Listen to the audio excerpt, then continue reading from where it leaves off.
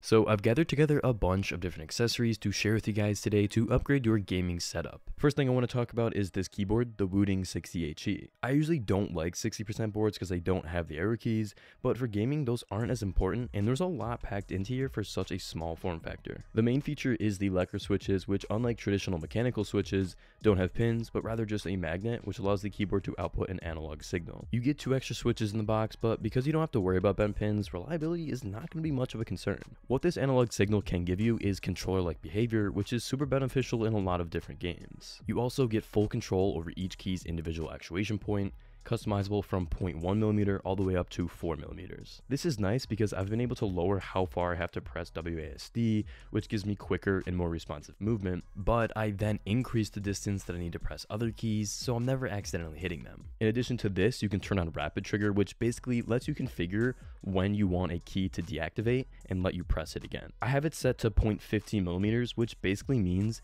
that as soon as a key reaches its actuation point, the second you lift up, you're able to register another click. This is going to be really beneficial for Valorant or really any other shooter where strafing or quickly stopping movement is key to hitting your shots. Completely stock, the switches in here feel really smooth and have a pretty nice sound profile.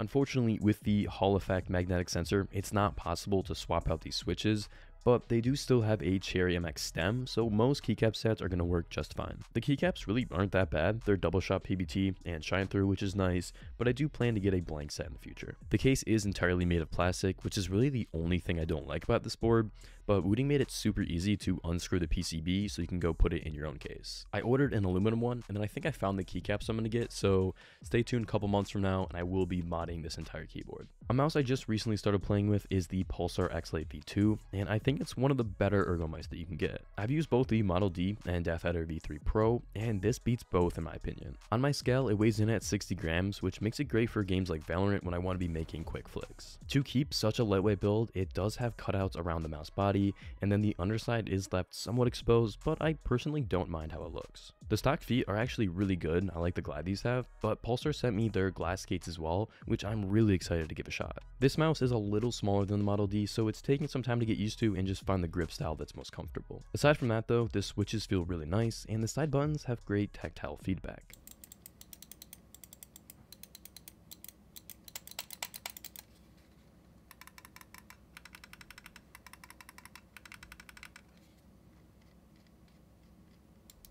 Underneath the X-Lite V2 is the Zowie Rogue Mousepad. I'll admit the red color has grown on me a lot, but I'm still trying to get a black version for a cleaner look. It's very large, which gives you a bunch of room to move around your mouse. The glide on here is really nice, and I've enjoyed it the most out of any mousepad or desk pad that I've ever tried.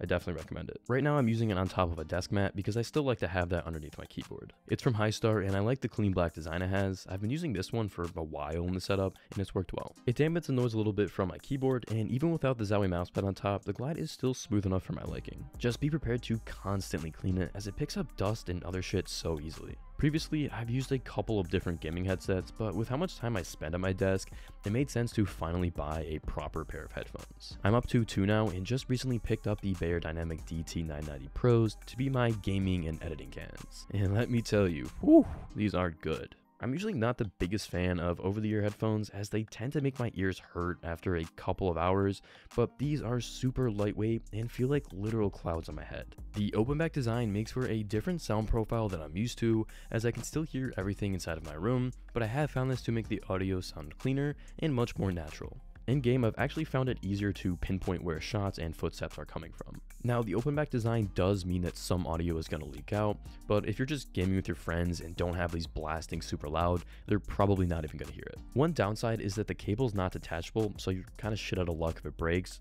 And while it is long to carry around, it actually feels a little short when sitting at my desk because it pulls on me even when I just stand up a little bit. I don't plan to ever use these away from my setup, but it's annoying that they don't fold down at all and the ear cups don't really swivel, so I can't throw the headset around my neck. I got the 250 ohm version since I already had an audio interface capable of powering these, but if you don't want to spend the extra money on an interface if you don't already have one, I recommend getting the 80 ohm version because this is going to work properly with most every PC.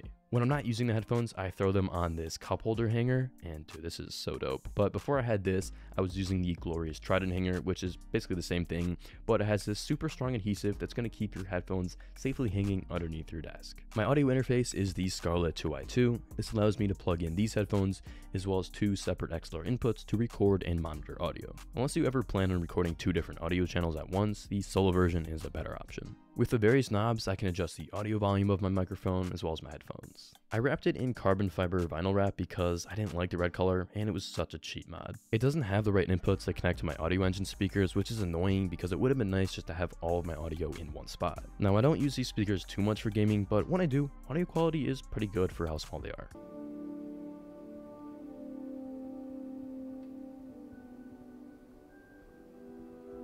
So I connect the SM7B to this interface, and it's what I use to record the audio for all my videos. It's a great mic, but super expensive on its own, not even including the audio interface and the cloud lifter. From other videos I've watched, the MV7 is actually going to be a better option for most of you, as it's able to connect over USB, whereas the SM7B only uses an XLR cable. I have the mic on the Rode PSA-1 boom arm, which is one item I do really want to get rid of.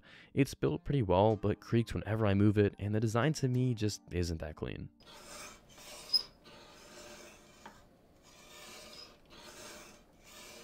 It's mounted at the side of the desk, so at the very least, it's hidden away when not in use. This controller mount underneath my desk is one of the coolest products I've found recently. It lets you hang your Dualsense or DualShock controller, keeping it completely hidden away when you don't need it. I keep forgetting I even have it down there because it sits out of my view above where my legs are. I don't do it much, but I do like to give myself the option of playing with a controller so that I can just chill back in my chair and relax. Because I have a PS5, the DualSense is the controller I'm most accustomed to. Honestly though, it is extremely annoying to use on PC, and I'll probably end up getting a nice Xbox controller in the future to use. The button prompts in 99% of games will be for Xbox, and I've even had issues with some where the controller isn't even recognized at all without some extra configuration.